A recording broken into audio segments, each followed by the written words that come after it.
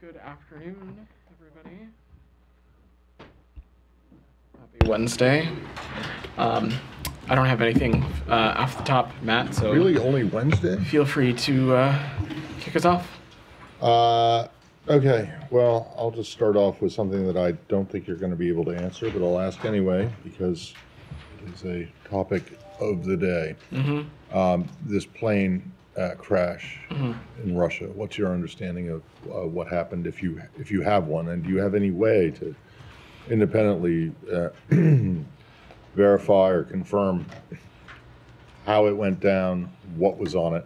I don't have any independent verification to offer on any of this at this time. I have seen the public reporting, and our hope is that relevant authorities investigate the reporting to establish some facts around what happened. But beyond that, I don't have any other comments to offer or perspective on this. And the relevant authorities in this case are Russian authorities? Correct.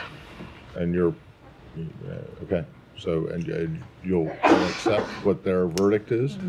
Because Matt, they seem to have already, I mean, the Russian authorities already have said what happened. Are you saying that you don't have any reason to doubt? no, that's not at all what I'm saying. I think what I would just say again, to take a step back, is that we don't have any independent verification to offer on the public reporting that's been out there, and would just encourage both Russian and Ukrainian authorities to undertake their own respective investigations and establish facts. But I don't have any other comment or perspective to offer at this time on this. Okay, thanks. Myra. Vedant, I just want to ask about NATO enlargement. So obviously Turkey's parliament approved Sweden's NATO bid yesterday. Now Hungary seems to be the sole holdout. Has there been any outreach from this building or any other building in the administration to the Hungarian government over the past couple of days recently on this? What have you told them? Have you asked them to speed it up? I don't have any specific engagements to reach out to read out to you, Myra. We of course continue to remain in close touch with our Hungarian allies, and the Hungarian government itself has publicly said that it supports Sweden's accession to NATO. It's also repeatedly said that Hungary would not be the last to ratify Sweden's NATO accession, and so we look forward to Hungary concluding their ratification process and the alliance welcoming Sweden into NATO without further delay. And of course, we also welcome the steps that the Turkish parliament took earlier this week. We look forward to President Erdogan taking whatever steps he needs to within that system to formally finalize that process, as well as we look forward to receiving Turkey's instrument of ratification in Washington. I mean, if they had asked you, would you have recommended Hungary to reconvene the parliament a little bit earlier than mid-February? This is not a U.S. process. Of course, we view the NATO alliance as critical, but it is not. We are not the only country at the table here, and each respective member of the alliance need to work through their respective processes to get this done.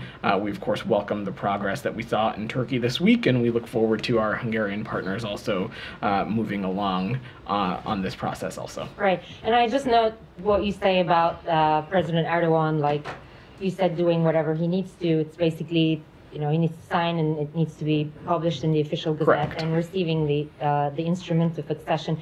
So is it fair to say that U.S. does not consider this process, Sweden's NATO ratification by Turkey, as complete before all of those things happen? It's not. It's not just about the U.S. opinion or not. I mean, just purely the procedural steps that need to take place.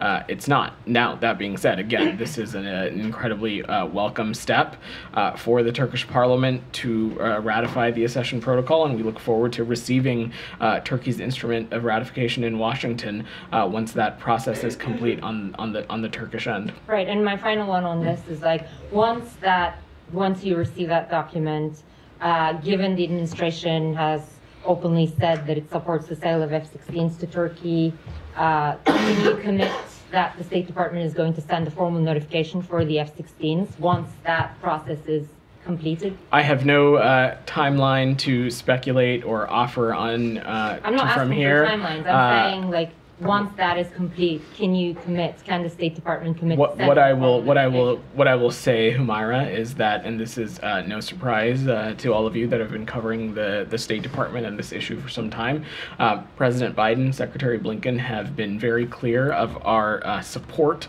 for modernizing Turkey's F-16 fleet, which we view as a key investment in NATO interoperability. But beyond that, we also recognize that Congress has a key role in reviewing arms sales, but I'm just not going to confirm or get ahead of proposed defense sales or transfers until they are formally notified to Congress. Sure. Go ahead. Role in this arms sale. We are aware that certain Congress members linked Sweden's NATO bid with the sale of F-16s to Turkey. So based on your engagements with the Congress members, and now that the Turkish Parliament has ratified Sweden's NATO bid, do you think that Congress will no longer oppose this sale? I'm not an employee or a member of Congress, so I'm not gonna speculate. I would just on the other side of Pennsylvania Avenue is a very large white Capitol building, which I'm sure they'd be happy to speak to you about this. Look, all jokes aside, Congress has a key role in reviewing this sale. I'm not going to get into or comment on the proposals until those sales have been formally notified. Broadly, though, Congress has an important role to play, and we work with them on a variety of issues that are in front of the State Department, and I'm sure they'd be happy to speak to their point of view on this. But again, what I can say from up here and on behalf of Secretary Blinken and the State Department is that the steps that the Turkish Parliament took this week were welcome ones. We believe that Sweden is a highly capable defense partner, one that we are ready to welcome into the NATO alliance, and we look forward to Turkey finalizing this process, as well as our Hungarian partners as well, and formally welcoming Sweden as a member of the alliance. Just one more on that. Sure. Thank you. So, do you have anything to say on the significance of this ratification of Sweden's NATO bid by the Turkish Parliament in terms of the relations between Turkey and the U.S.? Do I have anything to say? What? I'm sorry. Can you speak up? Significance of this ratification by the Turkish Parliament in terms of the relations between Turkey and the U.S. Turkey is a key NATO ally. We believe that Turkey also views the NATO alliance as critical. They have been incredible security partners in the region, not just through the alliance, but outside of that as well. And we look forward to continuing to have a close collaborative relationship with our Turkish partners. As you know, the Secretary has had regular conversations with Foreign Minister Vedant, had the opportunity to meet with President Erdogan a number of times, and we look forward to continuing to work with Turkey in a number of key areas. And as I said, this step that the Turkish Parliament took was a welcome one, and we're eager and looking forward to this process continuing. Can I follow up on that? Sure. Do you expect the Congress to impose any conditions on this prospect sales of F-16s?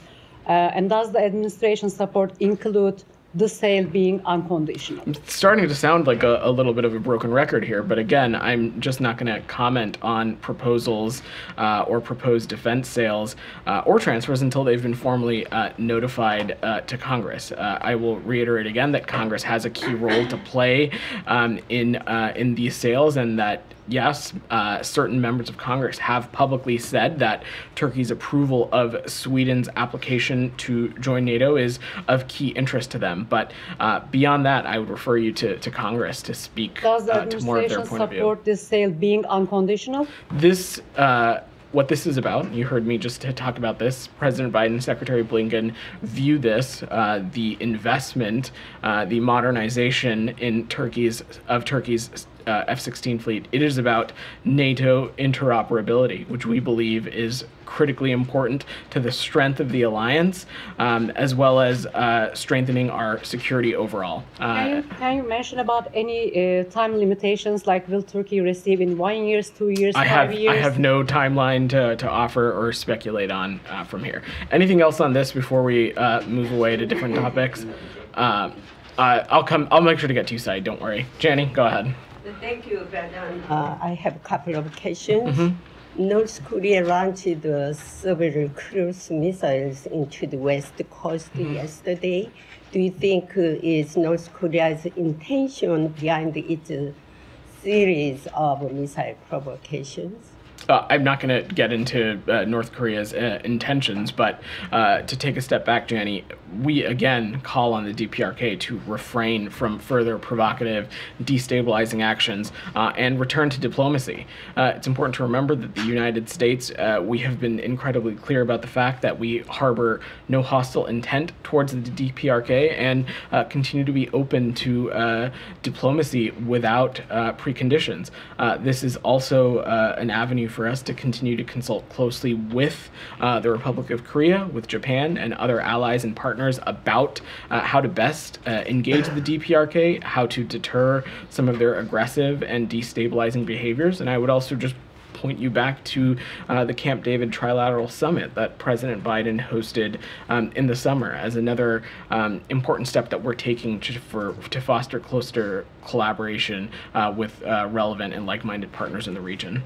State Department has always said that, U.S. always said that it is open to dialogue with North Korea, but Kim Jong-un blocked all dialogue channel between South Korea and North Korea. If U.S. were to talk with North Korea, what specific dialogue would be possible? Our goal here, Jenny, has remained the same over the course of this administration. We are eager to engage in substantive discussions on identifying ways to not just manage military risk, but create lasting peace on the Korean Peninsula, as well as our continued stated goal of the complete denuclearization of the Korean Peninsula. And I'll say again, we remain open to engagement on these issues with the DPRK without preconditions. Any dialogue is possible, right? Or You just heard me say that we're open to dialogue without preconditions. All right. Nike, go ahead. Can I please follow up? Sure. Does the United States assess the recent moves and rhetorics from North Korea leader Kim has anything to do with the elections? Meaning there are legislative elections in South Korea this year, and there is a presidential election in the United States. And then can you also comment on the demolishment of a significant, a major monument that was torn down? I'm not going to speculate on theory of the case here, Nike. What I can say is that we find these kinds of activities destabilizing. We find them risky. We find them incredibly dangerous. And again, call on the DPRK to return to diplomacy. And we stand ready to engage with them on a number of key issues. And simultaneously, we'll continue to collaborate closely with the ROK and Japan on ways that we can deter the DPRK and strengthen our alliance in the region as well. Said, go ahead. Thank you. Switching gears to the Palestinian issue. First of all, do you have any update on the Palestinian American killed by the Israelis a couple of days ago? I have a slight update, Said. We continue to remain in close touch with the government of Israel to understand the circumstances of his death.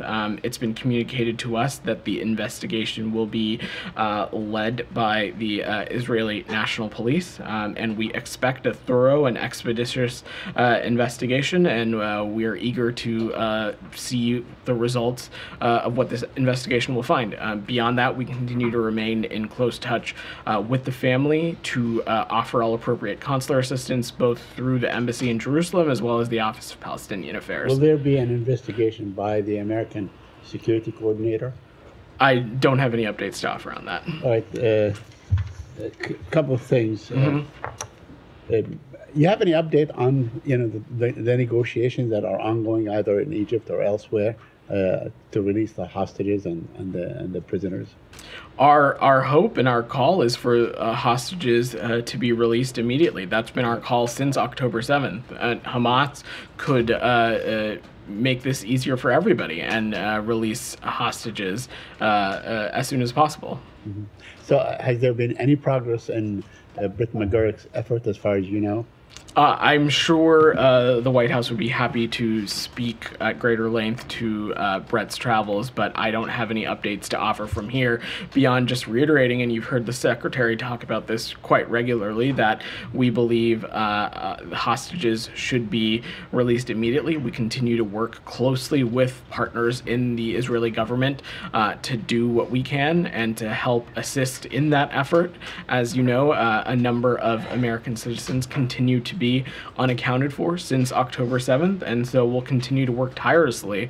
There is no higher priority than the safety and security of American citizens. Do you believe there is any other way other than direct negotiations or, third way negotiations between Hamas and Israel to release those hostages and the prisoners? Well, the easiest way would be for Hamas to simply just release those hostages and prisoners. I understand. I'm just saying that the Israelis, said all along that they want to do this. They want to free them by force. Do you think that this is still feasible?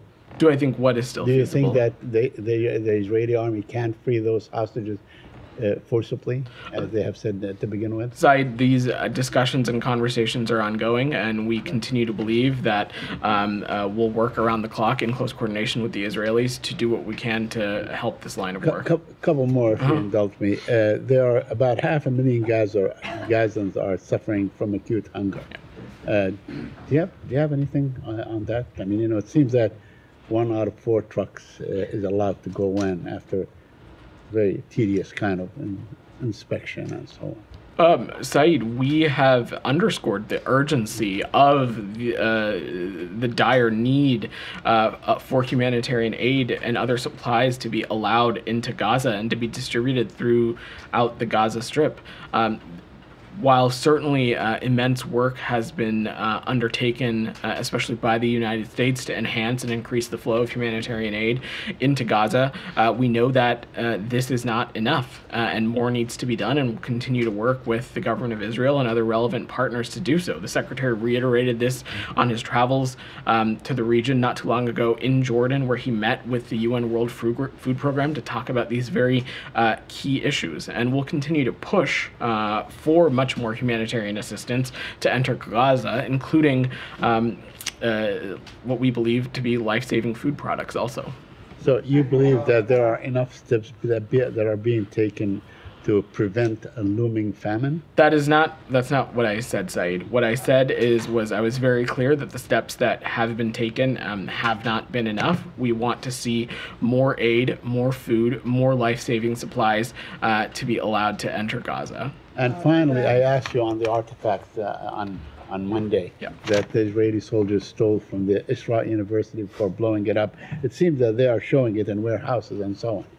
Do you have any comment on that? Should there be some sort of a commission that can ensure the retrieval of those artifacts stolen by the... On the specific report that you mentioned the other day, Saeed, we still have not been able to verify the specific reports, but to take a step back and to just address the issue of artifacts broadly, not in the context of this specific situation. Our view is that cultural artifacts in Gaza should remain in Gaza, but again, the report that you noted, I don't have any U.S. government verification to offer on that. Go ahead in the back. Yeah. You may have had the chance to see some of the footage shot by our cameraman in the Gaza Strip, widely shared online, showing a group of men waving a white flag, representing no threat whatsoever, unarmed, and moving south to try and reach some relatives. The IDF opened fire, as you can see on that video, and killed one of them, Abu Salul. I wonder what your response to that is, and whether you think from watching that video whether that potentially represents a war crime.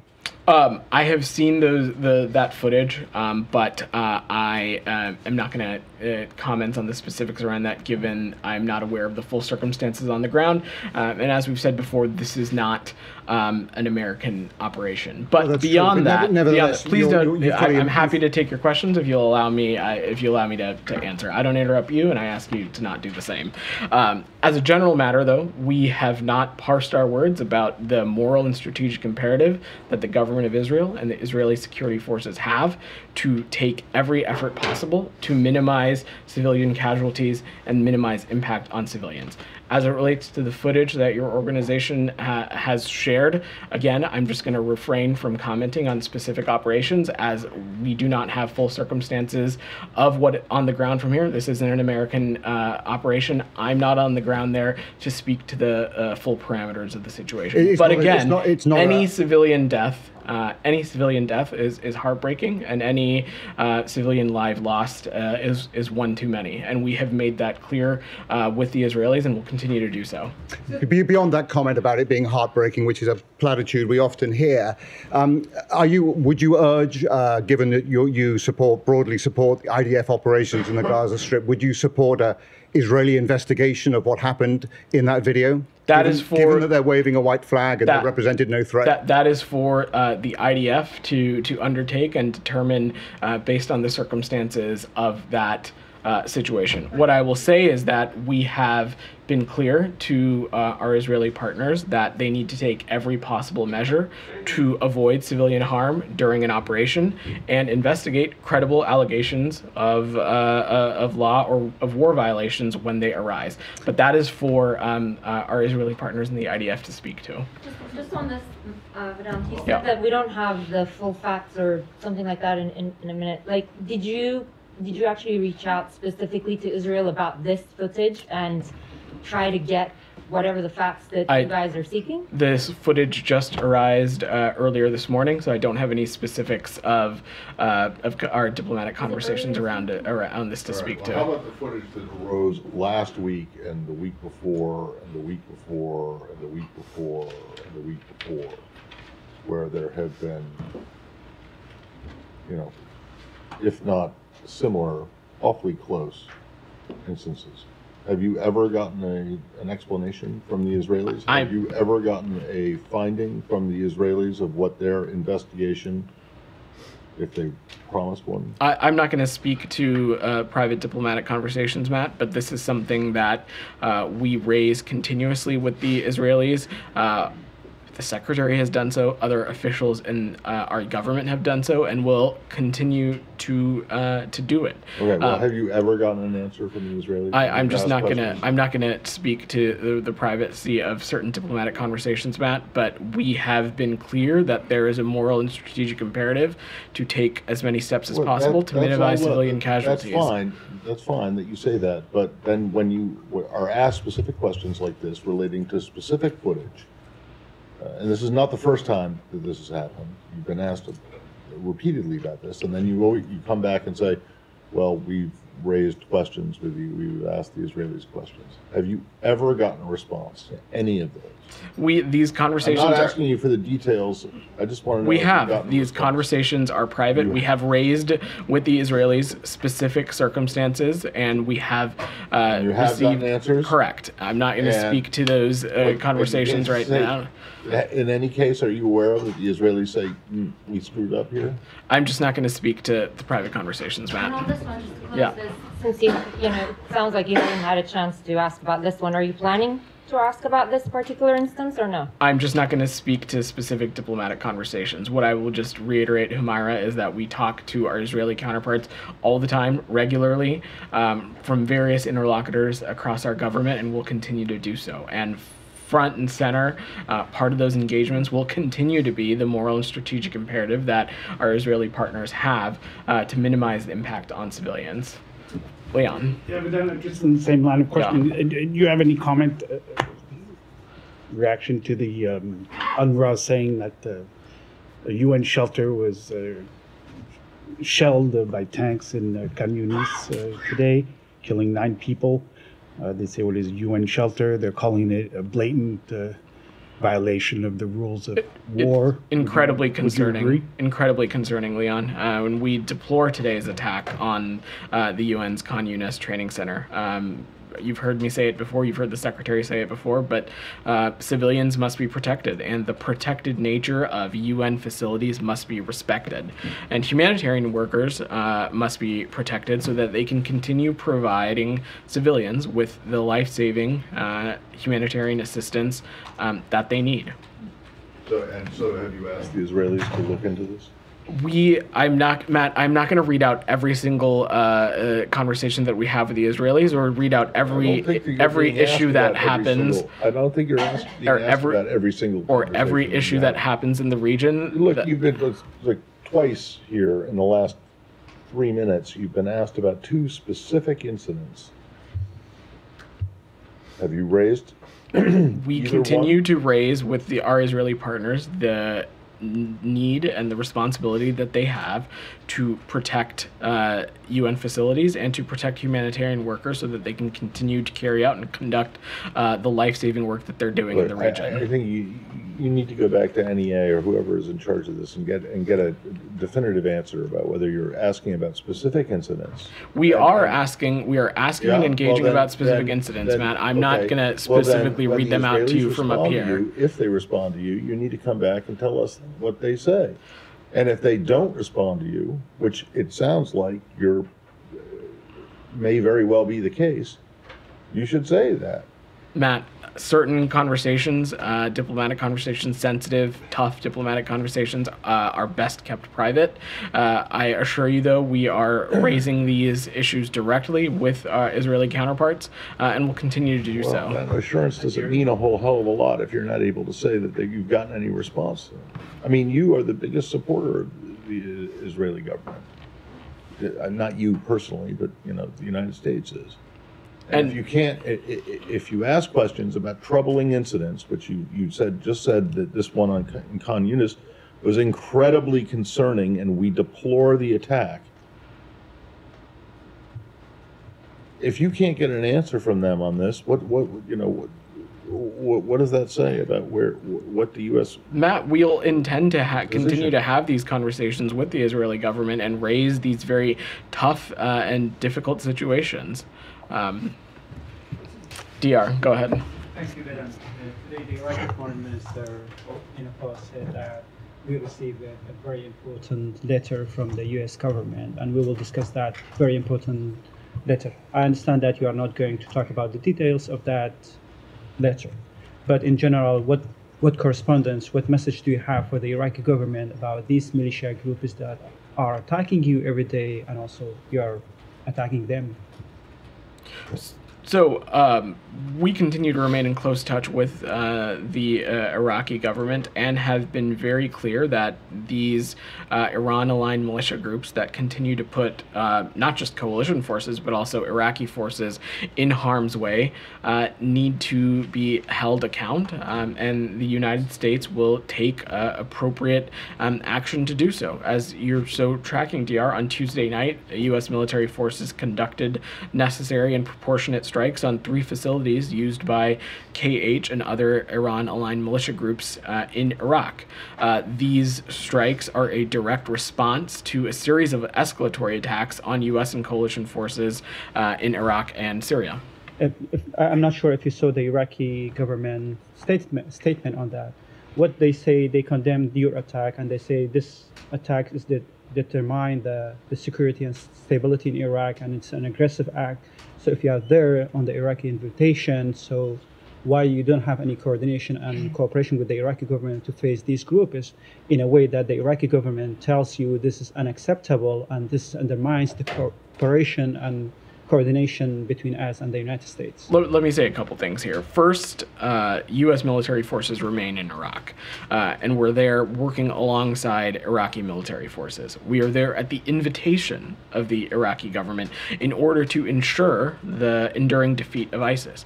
I will also note that there is absolutely no equivalence between the steps that the United States has taken to protect Iraqi and coalition personnel between the strikes that Iranian-aligned militia groups are undertaking in Iraq.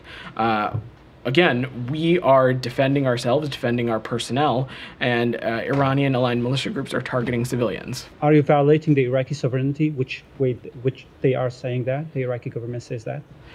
Again, I will just say we are in Iraq at the invitation of the Iraqi military, and we will not hesitate to take appropriate steps to protect our personnel as well as the personnel of Iraqi military forces as well. Yeah, Alex, go ahead. I'll work through them. Don't worry. Thank you. I have a couple, please bear with me. Staying on Iran. Iran yesterday killed another protester. Mohammed Aqbat law, will Iran face any reaction, accountability? We condemn again the Iranian regime's use of the death penalty to punish people for what we believe to be just exercising their human rights. There have been, Alex, widespread reports of torture, forced confessions, and restrictions on legal counsel. All of this, we believe, undermine any shred of credibility in the decisions handed down by Iranian courts. The U.S. will continue to take actions to support the people of Iran in practical ways, both seen and unseen, in close coordination with our allies and partners in the region as well. You still haven't sanctioned Iran's supreme leader for gross human rights violations. You had Magnitsky sanctions last month. Was it a missed opportunity? Alex, I'm just not going to preview any actions from up here, and I will just note that when it comes to holding the Iranian regime accountable for its malign activities, including its repression of its own people, we will not hesitate to take action. We have a pretty clear track record of doing so. Thank you. And in New York, Russia and Iranian foreign ministers met and they called for ceasefire in Gaza. What did you make of the fact that Iran angle is one angle, but Russia keeps murdering Ukrainian civilians even as we speak, calls for ceasefire in the Middle East? As it relates to Israel's ongoing efforts in Gaza, a ceasefire is not a policy that we're pursuing. It's not the first time you've heard me say this. We continue to believe that it is critically important that steps be taken to degrade Hamas so that tragedies like October 7th cannot be repeated over and over again. Gita, go ahead. I'll come back to you, Alex. I'll work through it. Gita, you've had your hand up. Go ahead. Yes, thank you. The Iranian president has been disqualified for taking part in the elections for the Assembly of Experts. I was wondering if the U.S., if the administration or the State Department has any opinion on that. Do you see a crack in the system? Well, on the Assembly of Experts decision, I really don't have any specific comment to offer, Gita, but to be clear, the world has recognized for some time now that Iran's political system features undemocratic and non-transparent administrative, judicial, and even electoral systems. We also have no expectation that Iran's upcoming parliamentary elections will be free and fair. Thousands of parliamentary candidates were already disqualified in November through what we believe to be an opaque process. And simply, this is the same kind of things that we can expect from an undemocratic regime that suppresses its own people to retain its own grip on power. Now, on the foreign minister of the same government that you're talking about, the administration gave him a visa. He came to New York. He blasted the U.S. on the same day that they executed 2 people. I was wondering if, at the same time, seems like the U.S. is in a proxy war with Iran through the Houthis and the Iraqi and those groups in Iraq. How much longer is the Biden administration going to allow Iranian diplomats to come to the United States? Let me unpack that in a couple of ways. First and foremost, as it relates to the other things going on around the world, the United States is certainly not interested in seeing any kind of escalation in the steps that we've taken, whether it be in the Red Sea or in other parts, have been about deterrence, defense, and degradation, and ensuring that malign groups are held accountable. But coming back to the UN, Gita, let me just be very clear about something. Iran is an adversary. It is the world's largest exporter of terrorism. It has a clear and potent track record of destabilizing behavior, not just in the Middle East, but elsewhere. It is a serial human rights violator. Nothing has changed about our approach to Iran. And when it comes to Iranian diplomats and the foreign minister's presence at the UN, while specific visa records are confidential, we take our responsibility as the host of the United Nations and our obligations under the UN headquarters agreement, we take those things very seriously. And so while we may not love hosting Iranian diplomats on American soil, it is a responsibility that we believe to be consistent with the obligations that we have as the host country with the United Nations. But broadly, our approach to the Iranian regime and the steps that we will take to hold them accountable, both unilaterally, but also in close coordination with allies and partners, has not changed. But there is precedence that visa was not issued to any Iranian diplomat, foreign minister, basically. And at that time, the situation was not this bad. The two countries were not at each other's throats. So when the situation is so much worse right now, how can you issue visas, even given your obligations to the UN? It is because of that obligation, and we take that obligation very seriously. I'm not going to speak to specific circumstances or specific diplomats, as visa records are indeed confidential, Gita, but this is a responsibility we take seriously, and simultaneously we continue to view Iran as an adversary, and will continue to take steps to hold them accountable. Yeah. Confidential until the guy actually shows up on U.S. soil, right? Are you going to say that you denied him a visa and he just showed up illegally? I think it's fair to assume, Matt. Exactly. Go ahead. Yeah. Yesterday, the U.S. president was interrupted around 8 times in a speech by protesters calling for a ceasefire. This is happening at home. Does this concern you about how the U.S. is viewed in the region, in the Middle East, and does this also, how do you think this would affect the U.S. leverage in the region, in the Middle East? The secretary, as you know, is on travel on the African continent now. He earlier in the month was on travel in the Middle East region. Since the October 7th attacks, he has visited the region 4 times.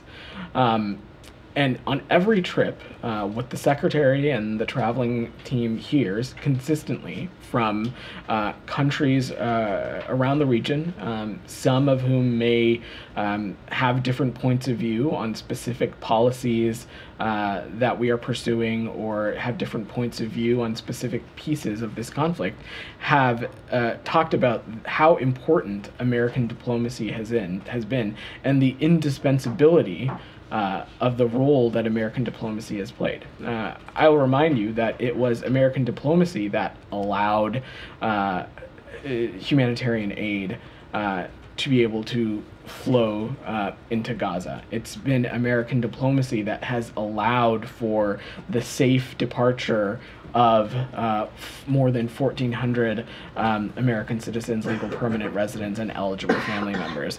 And over the course of this process, we will continue to engage not just with the government of Egypt and the government of Israel, but other regional partners, including the Kingdom of Jordan and others, on this very important issue. But what we're hearing on the ground is that leaders want to see the Americans and this building, our government, engage more, not less. Sorry, one more question. Sure. Please. It has been your assessment that Hezbollah doesn't want a wider war on the northern borders. But do you think that the Iranian, given what's happening in the Red Sea and on the Lebanese front, do you think that they want the current situation, they don't want to go back to October 6th? I mean war on a small scale?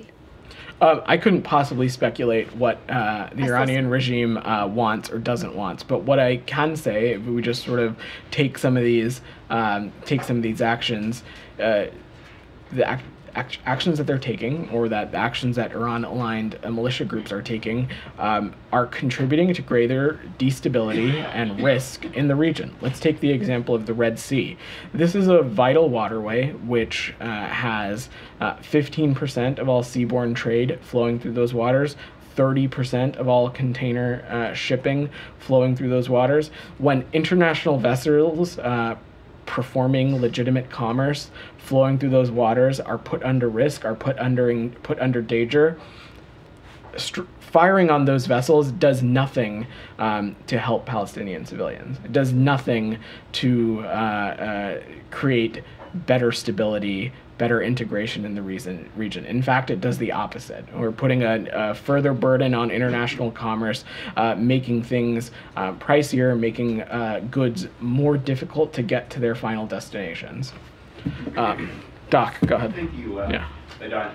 on Nigeria. Given that Christians represent 46% of Nigeria's population, what steps has Secretary Blinken taken this week while in Nigeria to demand Christian persecution in Nigeria stop in exchange for aid, since more than 52,000 Christians have been butchered for being Christians since 2009, and over 100 Nigerian Christians were slaughtered in December of last year? This is according to a recent Fox News report. And why the silence on this? So we continue to carefully monitor the religious freedom situation in every country, including, of course, Nigeria. And a key component of our diplomacy is engaging not just with government entities, but also outside groups, humanitarian organizations, and civic society leaders, and we'll continue to do so. Well, a follow-up is, what are Secretary Blinken's reasons for not placing Nigeria on the countries of particular concern at CPC list? The assessment was made that the country did not meet the threshold for designation, but Doc, I'm happy to check if we've got more specifics and get back to you. Go ahead. It is International Day of Education, and nowadays in Afghanistan more than 1 million girls and women are banned from school and university by Taliban. Just I wanted to know who are watching this press briefing, and I wanted to know what you have to say to them at this specific day. What I will say is that the U.S. will continue to work tirelessly to ensure that and hold to account the Taliban for the very egregious human rights violations that we continue to see taking place, and that's something that we'll continue to work in close coordination for. A number of officials in our department are deeply engaged on this issue, in addition to the Secretary, including our envoy, one of our envoys for this issue, Rina Mary. Go ahead. Yeah. Financial Times reports that U.S. is asking China to urge Iran to rein in Houthis' stop attacks on shipping in Red Sea. Do you have any other details about this conversation with China? I don't have any specific diplomatic engagements to offer, but it is in the interest of any major economy, including, of course, the PRC, to make sure that these waterways are a place for responsible, safe, and legitimate international commerce to take place. You just heard me say to one of your colleagues, these are vital waterways where 30% of container shipping happens, 15% of seaborne trade. It is in the interest of any country to make sure that these waterways are safe, so that goods that are getting to places around the world, sometimes, often to places with vulnerable populations, can get these products. The OIC, Organization of Islamic Cooperation, expressed concerns over the construction and inauguration of the temple at the site of raised Babri Mosque in India. Many other countries also raising their concerns, terming it a violation of religious freedom. Do you have any comment on that? Look, we strongly support freedom of expression and the freedom of religion or belief for all. We also are continuing to monitor the religious freedom situation in countries around the world. Sir, after the killing of Hardeep Singh Nijjar and failed assassination attempt on Mr. Pannu here in U.S., the Six for Justice are holding Khalistan referendum here in the U.S. The voting is to be held on January 28 in San Francisco. So I remember you told us that it's a matter of free speech, but what is your position on the official Khalistani referendum here in the U.S.? We're just not going to comment on what is an unofficial referendum, but let me just say our relationship with India is an important strategic and consequential partnership, and we're looking forward to working with India in a number of key important issues going forward. Go ahead. Yeah, excuse me. I have two questions related to Egypt. Like today, the Egyptian president, Mr. Sisi, like he said officially, he swore in like in conference that Egypt is not principle for preventing aid to get from Rafah to Gaza. And Israel in international court, like they blamed Egypt that, or like implicitly that they are not responsible for, or like they are not preventing any aid coming from Rafah to Gaza. So what is your like perspective as a country, as USA, in this this agreement? Like who is responsible for letting the aid, like not just 200 trucks, like appropriate number of trucks for aid, humanitarian aid to get in Gaza? Is it Egypt or is it Israel? Both are blaming each other now officially about who is responsible for preventing this aid. And you, as a country, keep saying that you are care about humanitarian, you need like more aid coming in and stuff like that. But both are blaming each other and both are ally with USA. So who is responsible about this aid? The second thing, officially Egypt as well like warned or urged Israel to not occupy the Philadelphia Axis, while the Israeli perspective is to occupy the Philadelphia Axis, which is like the border between Gaza and Rafah. And the U.S. perspective, what do you think is better for solving this conflict? Okay. Is like Israeli occupying the Philadelphia Axis, or like no, like stay away of this? I'm gonna jump in because I understand what you're asking and want to make sure to get to other people. I know. I heard the two questions. First, let me just say this. It's important to remember Rafah border crossing is not American border crossing. It's not a crossing which we control.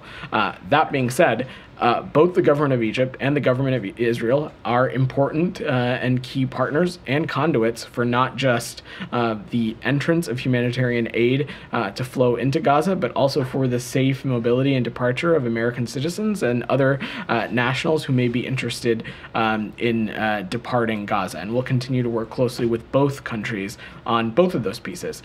Separately, on your next question, I think the Secretary was quite clear in the principles and outlines he laid out in Tokyo in the fall, which is that we do not want to see any reduction in Gazan territory, and we certainly don't want to see any reoccupation of Gaza from Israel either. We believe that these are two pieces that would be run counter to what we hope to see for the region and take us further away from greater peace and stability. Yeah, so you are blaming Israel that they are not letting the humanitarian aid. That's not what I said. Okay, that's not what I said. So how we solve this problem of letting the appropriate humanitarian aid to get in Gaza? Like, two of your allies are blaming each other. This is something that we are continuing to work around the clock in close coordination with the government of Israel and the government of Egypt. I will also just note for you that on January 23rd, 185 trucks with food, medicine, and other supply. I'm not saying it's enough. What I'm saying is that 185 trucks with food, medicine, and other supplies entered Gaza, and we're going to continue to work with the government of Israel and the government of Egypt on this very key and important issue. But you are aware I'm going to move on. I've given you two questions. I'm going to go to some of your colleagues. I'm going to move. Go ahead, sir. I wanted to go back a bit to North Korea, specifically the missiles that they're transferring to Russia. In a joint statement from a couple of weeks ago, you said that Russia's use of DPRK ballistic missiles in Ukraine provides valuable technical and military insights into the DPRK.